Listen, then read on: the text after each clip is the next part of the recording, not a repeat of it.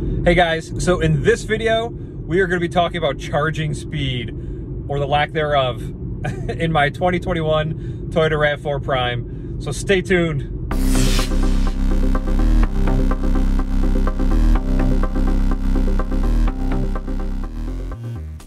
Hey, what's up guys? Welcome back to my channel. In today's video, I'm going to be running a little bit of an experiment. I'm going to be testing to see exactly how long it takes to recharge my 2021 Toyota RAV4 Prime. So far, it's been my biggest gripe about the car. Charging just takes too long. I think it's really ridiculous that Toyota put a 3.3 kilowatt charger in this car. I wish I had at least the 6.6 that comes in the XSE, but they just didn't want to do that, I guess. The car is back home charging right now. I'm just running out with my wife's car to go pick up some dinner, and then I'll continue the filming of everything when I get back. For comparison, this 2014 Toyota RAV4 EV, which is made by Tesla, so it had all the Tesla components, has a 10 kilowatt charger. So this car that is much older has a much faster charger. And it's just disappointing because this car charges so fast. Yeah, we love it, but that's why it's my biggest gripe with my RAV4 Prime. The car was totally empty. I used up all the electric range. Of course, there's still a little bit left in there because I use it for the hybrid powertrain. So there is a buffer on the top and bottom side. I don't know exactly what it is yet, but I drained it as far as I could. And now we're fully charging it, and we'll just have to see how long it takes. So stay tuned.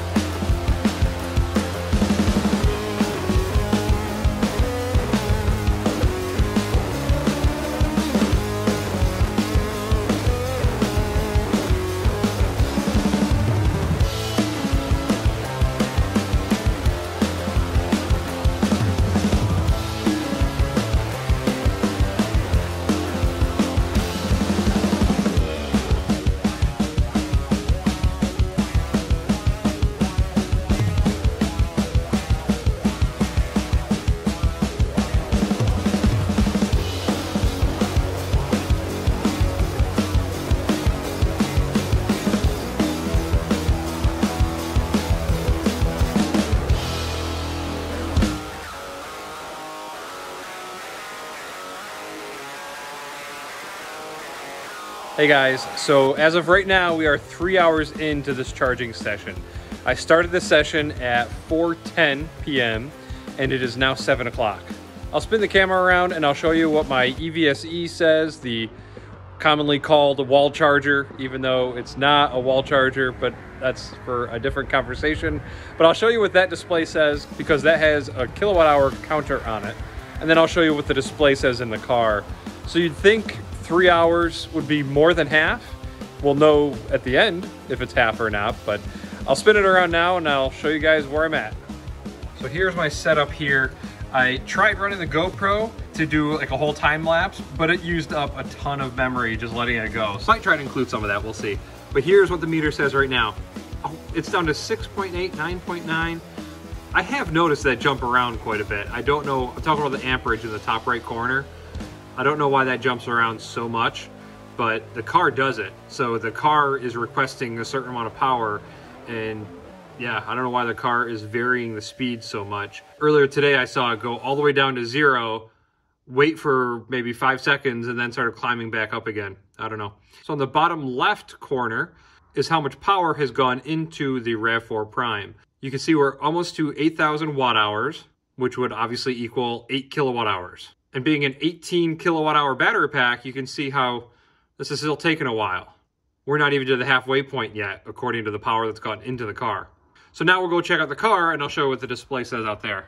All right, so here we are inside the car. Oh, I hate how you have to have all doors closed in order for it to show you any info. but it shows you the info when you first open the door. This thing, it kind of drives me crazy with the doors. It won't start if the charging door is even just popped open a little bit. I don't know, it just seems like I'm always closing doors when I'm working on something or testing something and I want to start the car. It's a pain in my butt. But I do have a future video that's going to be coming out of everything I love and everything I dislike about the car so far. I don't want to use the word hate because there's really nothing I hate with this car. It's just some weird little frustrations. But anyways, I just have to hit this door button here so it shows me the info. So here we are 3 hours in at charging and it says we still have 2 hours and 20 minutes. Let me hit the button again. Okay, door is, come on, there we go. Okay, so that's how far we are. On this graph, if you only are counting the green part, then we are a little over halfway. If you're counting the whole thing, this thing should be damn well almost full, and we only have 8 kilowatt hours into it. So I don't really quite get what they're doing with all this yet, but either way, this is just going to be a test of how long it takes to charge this car.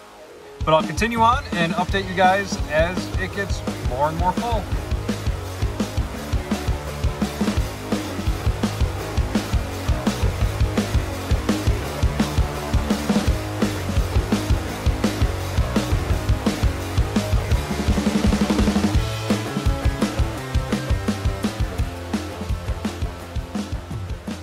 Hey guys, I'm back. Still doing the test. Right now it is 8:10, so that marks 4 hours. I was just upstairs in my office reviewing the footage that I've already taken so far, and something really, really weird is going on. I don't know if it's the car, possibly my charger, but randomly the car would stop charging. It would go all the way down to 0 for amperage, and then 5-10 minutes later, it would ramp up again and start charging again. I'm pretty sure it's not my EVSE, the open EVSE charger that I've showed you guys already. I don't think it could possibly be that because I've used it on so many other cars and I've never had an issue. We use it to charge my Rav4 EV all the time and it charges quickly. For example, and I know I throw a lot of numbers out there and I know not everybody maybe understands kilowatts, kilowatt hours, all that kind of stuff. Power is measured in kilowatts. So something could be 6 kilowatts, 10 kilowatts, whatever it is. That's how much power something has. Capacity is rated in kilowatt hours. So you have kilowatt hours going into a battery via kilowatts. I know it's kind of crazy, kind of confusing. To add to that, my meter back here shows watt hours. So you just look at the number and usually people convert it over to kilowatt hours once the number gets higher, over 1,000, couple thousand watts or something like that. But hopefully I didn't confuse you more. But when you are looking at the display, to kind of put it in comparison, how slow this is charging compared to some other vehicles, this is pretty consistently, I think, tops out at like 15 amps, something like that. So really, really not very fast. My Rav4 EV charges at 40 amps. So it does get significantly faster when you have a larger onboard battery charger. That probably didn't help at all, but it's slow. Just trust me, it's charging slow. But I'll spin the camera around. I'll show you where we're at right now for hour number 4. I'll show you the EVSE and then I'll show you the dash inside the car and see where we're at right now. We just hit 12 kilowatt hours. So it's still charging at 14.7 amps. The bottom right-hand corner is a lifetime number. It's like consider it like an odometer in a car. It's how many kilowatt hours have gone through this charger. I've had it for quite a while, so the number's fairly high. So yeah, so we're at 12 kilowatt hours that have passed through this thing and gone into the car. So let's go check the car out and see what the car says. Okay, here we are inside the car. Just try to get it focused. There's a stupid door thing. 1 hour and 10 minutes is what it's saying we still have left to go. Yeah, door, I know. So what I say, 12 kilowatt hours have gone into the battery and we still have an hour and 10 minutes left to charge. I'm very curious to see where this all ends up. Hopefully you guys are too, and are still watching this. I'm not boring you guys to tears.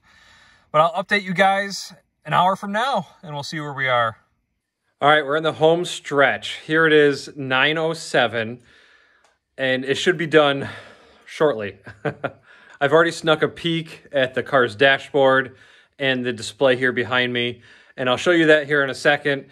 But I wanted to briefly touch on why this matters. I know there's going to be some people out there who say it doesn't matter because it has a gas engine. But to people like me or other people who want to try to drive on renewable energy as much as possible or just electricity as much as possible, charging speed means a lot. Just picture this quickly.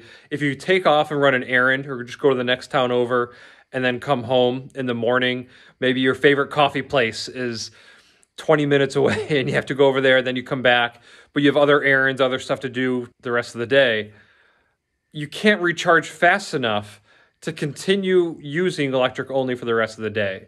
Now, a lot of you guys kind of know my history. I've been driving electric cars now for close to 10 years. I think it's 8 or 9, something like that. So it was kind of a sacrifice going back to a gas car. I really said I never was going to, but after the beating I took from Tesla, I was pretty done, and none of the other electric car companies had the infrastructure for me, which is really one of the biggest things when you do a lot of road trips or you like traveling. You have to have good infrastructure, and Tesla had the best, and I didn't want to settle for anything else because I've tried taking a lot of road trips, and they haven't all worked out very well. I have some older videos in my channel that aren't very good, but it shows me struggling trying to make trips with my Toyota Rav4 EV because that only would get 100 to 120 miles. I digress though. So back to the cars. It matters because if you have multiple trips you want to take in one day, you want it to recharge quicker so you can use more renewable power. Here at my house, we get 100% of our power from solar energy. I have 17 kilowatts of power and I have multiple Tesla batteries. I do have other playlists you can check out if you're curious about my home system. I think it's pretty cool, but I like to be able to charge at home with power that I made, power that I've already paid for because all the equipment is paid for. So I just prefer that. And with this car so far, you have one trip per day basically, because otherwise it's got to come back home and you have to charge it for 5 to 6 hours. And there goes pretty much your whole day. And unfortunately with wintertime right around the corner, we're going to get maybe 5 hours of daylight here. It gets pretty dark and gray. So that's the one thing so far that I am most disappointed for about this car. But like I said earlier, I do have other videos coming out with my everything I love and everything I dislike. We'll talk about that later. But this has been a long enough monologue, so I'll spin the camera around and show you guys what I'm seeing. Okay, so here we are at the display. And some of you guys who understand this stuff, you might notice right away in the top right corner, it's doing 3.3 amps. It's already tapered. So if you're not familiar with that, the quick explanation of what that means is each manufacturer chooses a battery charging curve. With all of these EV batteries, you can charge faster when the battery is fairly empty, up to maybe 40%. Then it starts to maybe taper a little bit. And as it gets more full, then it starts tapering even more. So you can see we're at 14 kilowatt hours and it's already at 3.3 amps. It is just trickling in. Oh, I think it just completed. 14 kilowatt hours is what went into this car. 14.39 kilowatt hours. Let's go check the car because that means it's connected, but it's no longer charging. Yep. There it is, charging complete. Charge port lid is open. Yes, I know it's open. Oh my God, that's these notifications. So there you have it. There's the test. It's almost 6 hours exactly to the minute, which is pretty crazy. Obviously, it's a long time, but it's also pretty crazy. It's like to the minute, 6 hours. It's just a bummer it takes so long. And holy cow, 14 kilowatt hours. The battery pack is supposed to be, I think I read 18.1 kilowatt hours. So that leaves maybe 2 kilowatt hours on the bottom, 2 kilowatt hours on the top. You guys probably have all left this video by now. But another thing that I forgot to mention is that there's, of course, losses as well. So this meter, that 14.36 kilowatt hours, whatever it was just now, that includes losses. So that's just what's traveled from the plug through that meter to the car. There's heat losses. There's also losses once it goes through the charger. The charger's not 100%. It's probably 92, 95% efficient, something like that. So in actuality, The power that it went to the battery inside this car, I don't know. Without doing some math, I'm not sure, but it could be a kilowatt or something less. So there it is. Not really good news, not really bad news, but just news nonetheless, I guess. But thanks a lot for watching, guys, and I'll see you on the next one.